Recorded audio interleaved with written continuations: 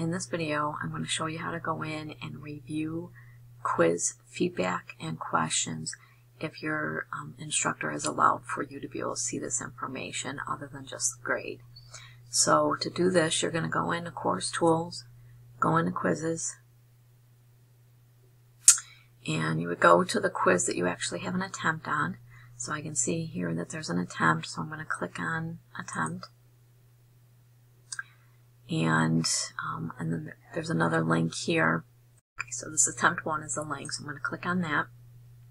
Okay, and I can read the overall feedback here at the top the instructor has listed, and they're telling me in this feedback that he has put some feedback in some of the questions that were missed. So right now, based on what the instructor is giving me, I can actually see the questions, I can see what I marked, and I can see whether I got it right or wrong.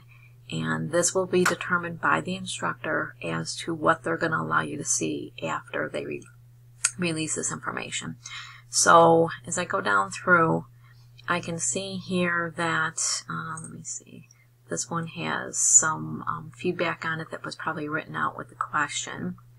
I know that down here the instructor has told me that they put feedback in because I missed this one, so I can go and expand this and I can read the feedback that the instructor has filled in here.